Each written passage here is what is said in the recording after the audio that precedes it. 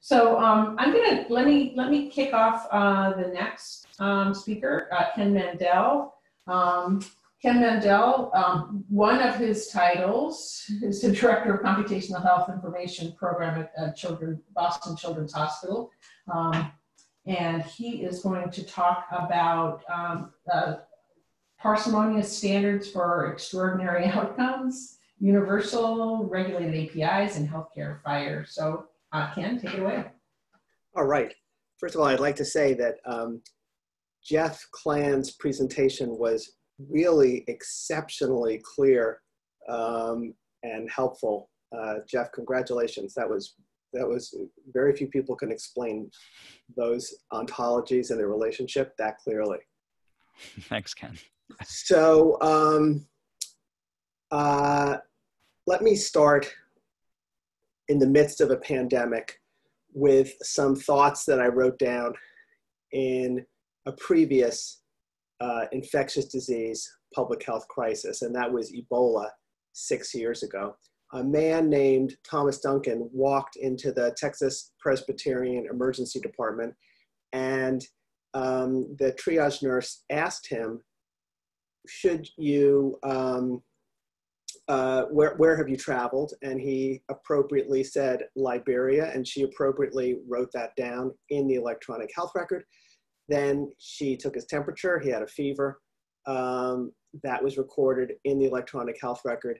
And nowhere in that electronic health record did anything particular happen to signal to people at the Texas Presbyterian Medical Center that being from Liberia and having a fever at that point was a major problem that should have caused Star Trek Enterprise red alert klaxons to go off. And in fact, the gentleman was sent back to the waiting room where he infected 2 nurses, was discharged home with the diagnosis of simple viral syndrome, came back and died. So a bad outcome, bad set of outcomes. And the hospital briefly blamed the electronic medical record in the press. The Electronic Medical Record Company, one many of you may be familiar with, has a way to respond to those kinds of things, and it was retracted. And what happened next was a similar kind of, a different kind of mess involving the CDC than we're seeing today. But the CDC got in touch with all the electronic medical record companies and tried to get them to figure out how Liberia plus fever could now signal a problem in a decision support system. And then the electronic medical record companies had to in turn get in touch with all of their clients, and all their clients had to put down everything that they were doing and implement these new sort of like Band-Aid decision support algorithms inside their systems. These were one-off systems. These were one-off implementations. Fortunately, and not another patient came to our shores, except a couple that we imported ourselves to treat them here in the United States, but no one just showed up de novo with Ebola, so none of that work proved to ever be used clinically. What I wrote in here was, wouldn't it be nice if there was an interoperability to the degree that we could, A, expose data resources to an app such that Liberia was not, and fever was not a unique geographic clinical combination and a one-off system to address it, but that all geographies could inform clinical care, and that data resources could be exposed in that way. And secondly, wouldn't it be nice if you could update your triage app or your for the electronic medical record with case definitions that evolve over time? You could see some of these same ideas being relevant today. And interoperability, which this community is no stranger to, with the incredible I2B2 system running across, you know, very large numbers of hospitals and providing a backbone. Interoperability is key to progress in healthcare, the kind of progress we want to see, the kind of progress we've been talking about today in addressing COVID. Whoops, sorry. So Tim Berners-Lee, to share preprints, you know, invented the World Wide Web kind of a little bit by accident, kind of a little bit on purpose, but he just did a few things. He did hypertext markup language so that his preprints could look nice and have formatting. He did HTTP so he could move these things around. He did a web browser so that you could actually render the preprints wherever you were. And then he served them up with HTTPD. And he was wise enough to bring these into complete standardization through the World Wide Web Consortium. So on a smaller scale, but I think still important for healthcare, let me argue that there are a few important interoperability paradigms now that can help us actually achieve scale and do things that were not necessarily predetermined, but that can be innovated. So there was a $48 billion investment in health information technology. Partners alone has spent more than $2 billion. We think the total may be north of $500 billion in investment at the federal level, maybe north of $1 trillion. The Gartner hype curve helps us to understand how massive investments are made in technologies at the peak of inflated expectations, and how we are now on this slope of enlightenment toward a plateau of productivity. And you know, that plateau includes things like realizing that these electronic health records don't produce data that are bulletproof, as illustrated by recent retractions of high-profile COVID articles based on electronic medical record data. So Zach and I were awarded a grant from the federal government to design an API that would allow some of those things that eventually I wrote about in that Ebola article, but that would allow essentially one app to be substituted for another, the same way Steve Jobs used the iPhone API to have substitutable apps that could be added or deleted. And we said, wouldn't this be nice to happen in healthcare and on electronic health records, especially since you're spending $48 billion on non-interoperable systems. So our team, and Sean Murphy was a core member of our team from the beginning, and Jeff Klan joined later. And the first thing we did was to eat our own dog food by creating our first app. We were inspired by this contest in Wired, where they commissioned graphic artists to reimagine this version of a laboratory information system. And a guy named Dave McCandless developed what would still be 10 years later, a futuristic looking version of a laboratory information system that has a lot of usability and understandability and readability for both physicians and patients about communicating cardiac risk. It took our developer 1 week to turn that app, that picture in Wired magazine, which, as we say, was fully implemented in Photoshop, into a fully functioning app. Here is the app running on 3 open source record systems, one of which you'll recognize over on the right is I2B2.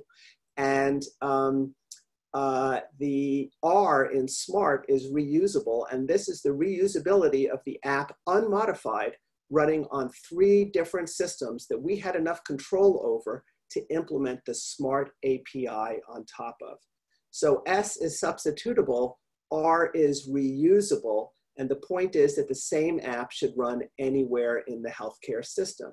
we had a contest, and the winners of the contest were a small company called Polyglot that had user-facing, patient-friendly medication instructions in 15 different languages. Now they've got 24 different languages.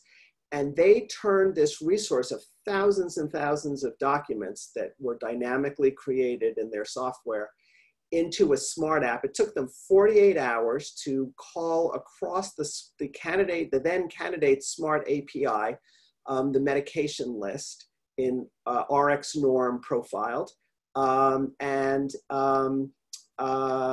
to turn their app into a smart app. We wrote up last year that this in JMIR as a commercial success.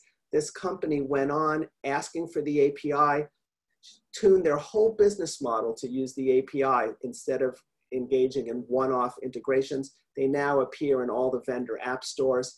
They were acquired by First Databank, which was in turn acquired by Hearst Publication. They're a going concern. This is a commercially viable way to distribute innovations. At home, we developed the first functional smart app at Boston Children's when we went to Dan Nygren and asked him what we might be able to do that would be useful at home. He had good insight into that because Children's had been on the queue at Cerner for 3 years, waiting for a visualization of blood pressure adjusted for age and percentile over time for kids with hypertension.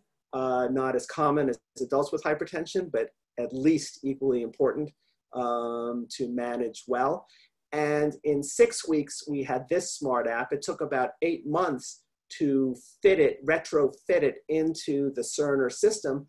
But as soon as it was there, it was being used literally hundreds of times per week in the context of patients by our users. This started to get Cerner's attention, as did this app designed by David Krita, part of our smart team, that actually working with a design firm that looked so nice that electronic medical record vendors were pretty stunned that they could have something nice looking and running in their systems. And this app actually runs across multiple pediatric settings now. The R is reusable. It can be added or deleted. Our same open source apps that we created years ago still are very robust and have both more commercial and more open source versions.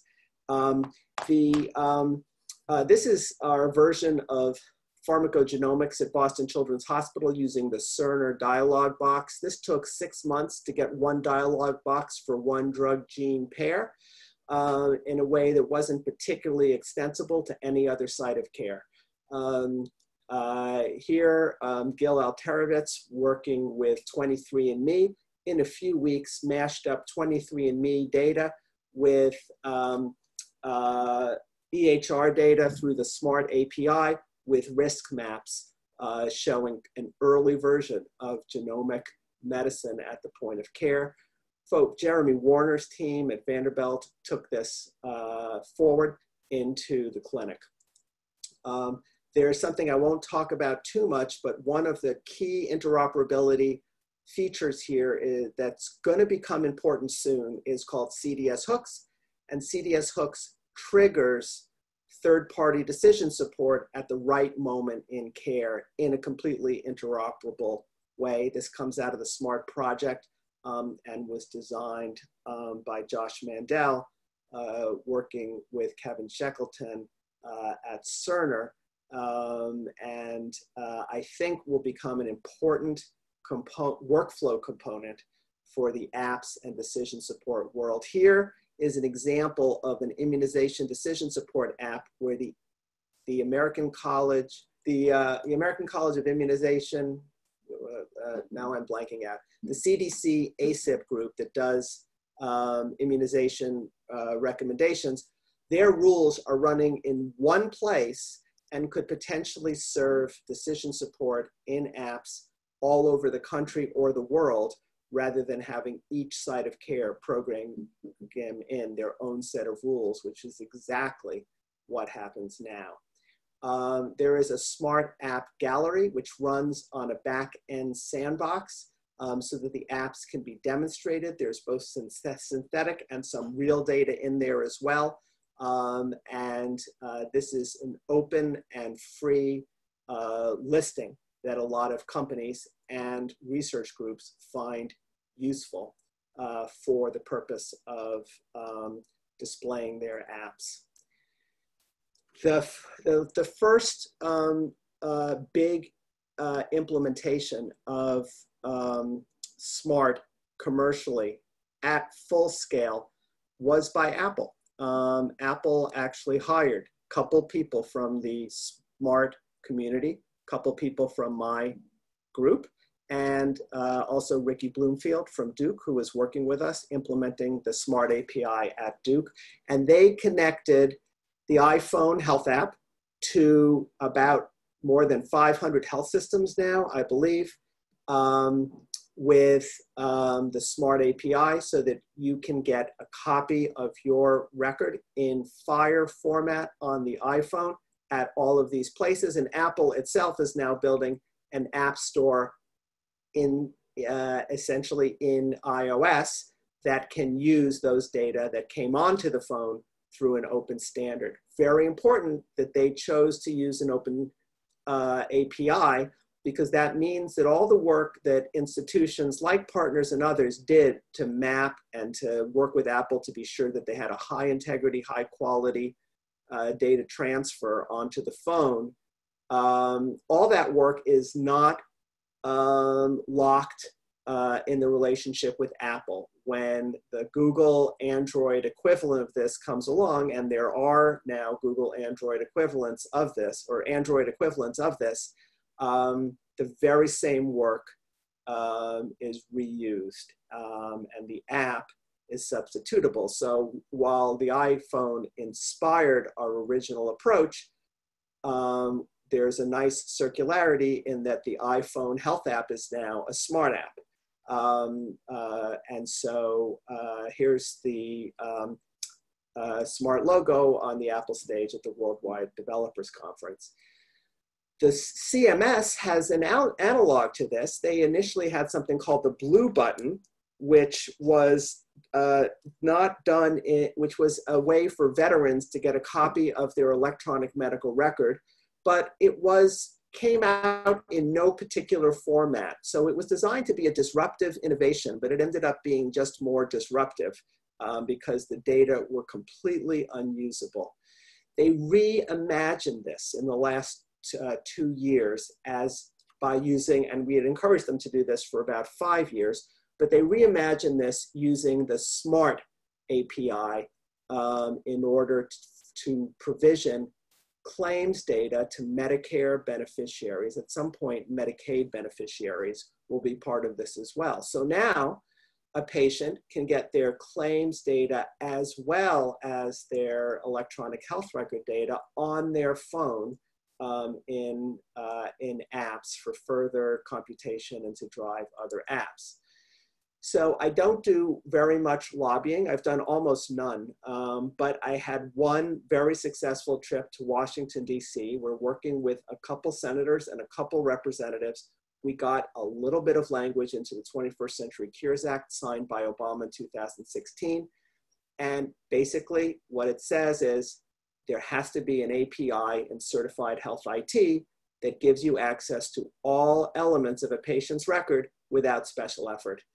And we argued to Don Rucker, who's the current coordinator of National Health Information Technology, National Coordinator of Health Information Technology, that without special effort means that it had to be completely standardized.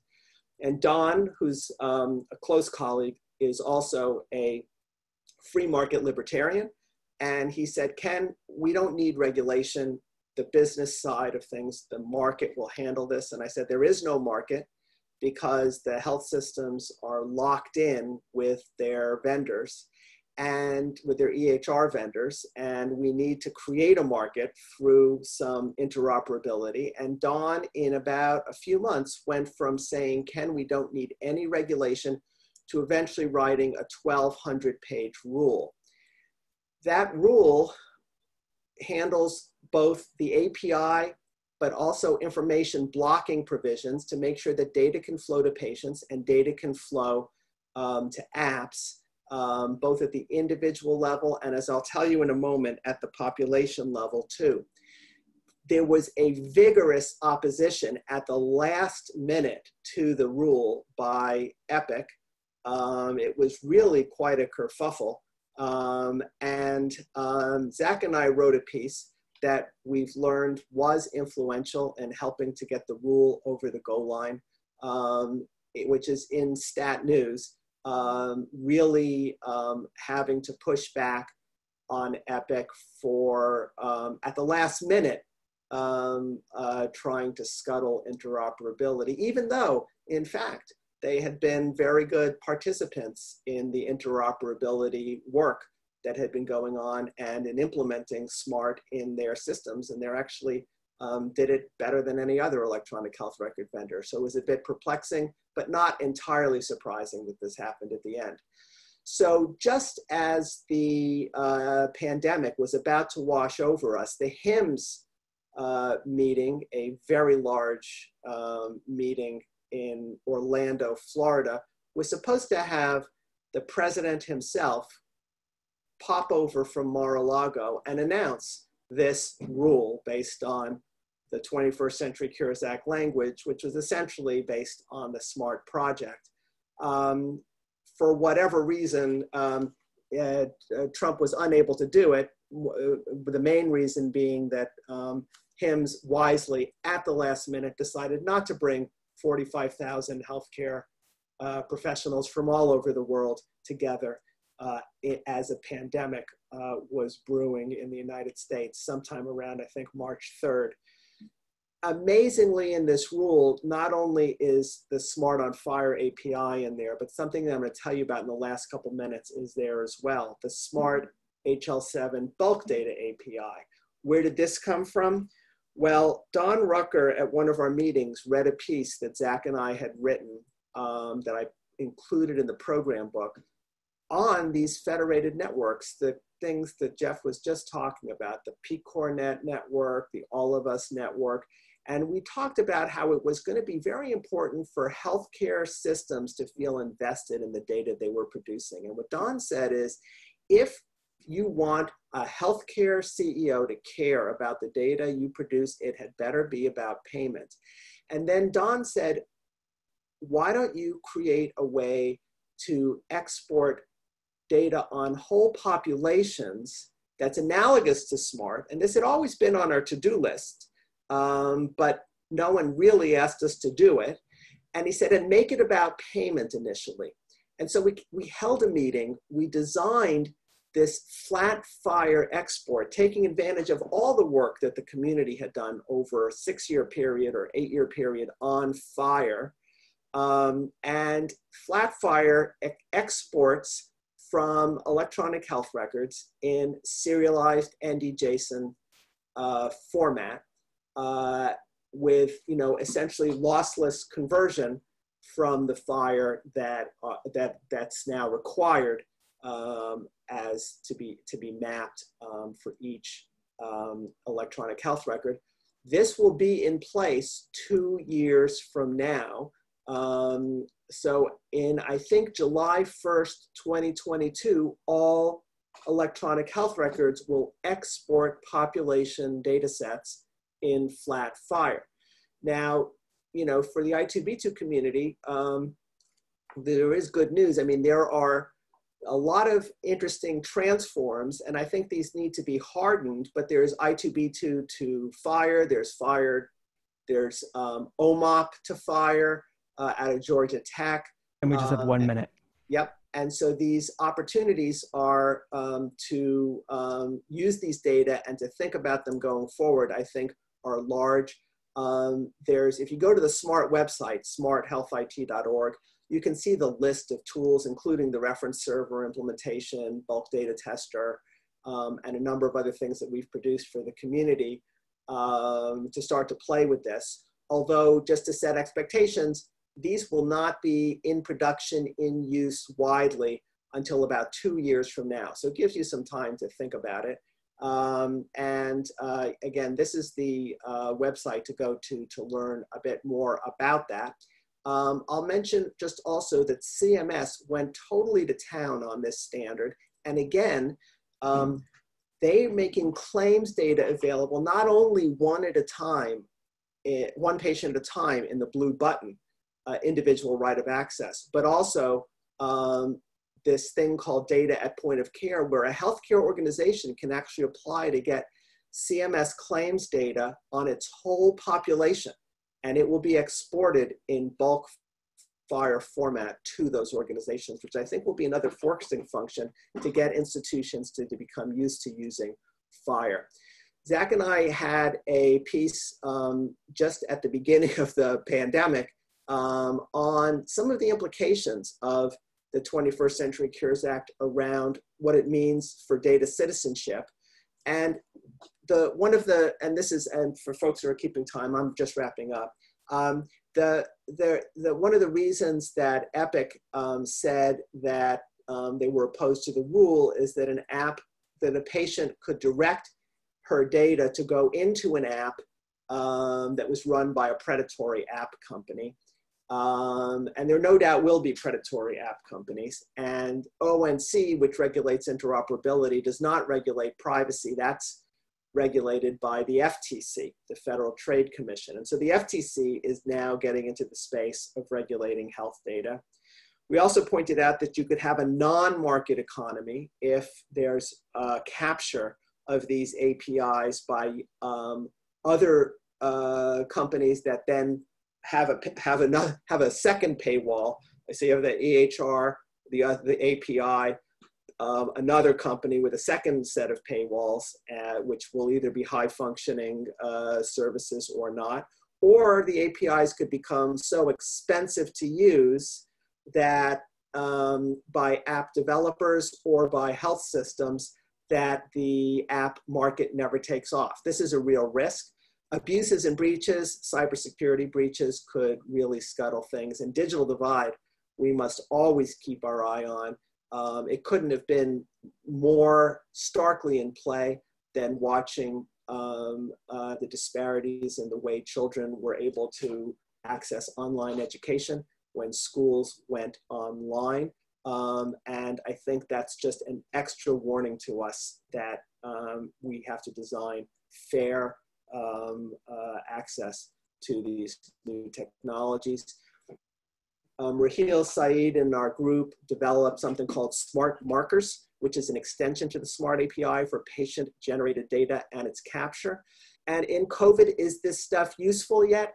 Well, the CDC has unveiled a FHIR-based app that's a reporting app that's sort of a point-of-care app to help with traditional styles of case reporting, one patient at a time. It'll fill in part of the form for you. The doc fills in the rest. Unfortunately, doctors don't fill in case reporting forms, so I don't know how much this will be used. The bulk FHIR side of things would have been nice if it was ready for this pandemic. Not quite. Maybe the next one, or since this pandemic doesn't seem to be ending anytime soon, maybe this one as well. Up on the SMART website, you can see that to get from where we started when Zach and I wrote a piece about this idea of an API for healthcare in the New England Journal of Medicine, all the way up to these rules being finalized, was not a coincidence. It took a village, and at some other time, I'm happy to tell you how many different groups and organizations and efforts were involved in getting this thing to be standardized. So let me hold it right there, because I'm sure we're at time. We're just a minute over. Thank you, Ken. That was really terrific. Really appreciate that. The problem with doing these rapid fire talks is we don't have time for questions, but so we're going to have to jump into the next one. But thank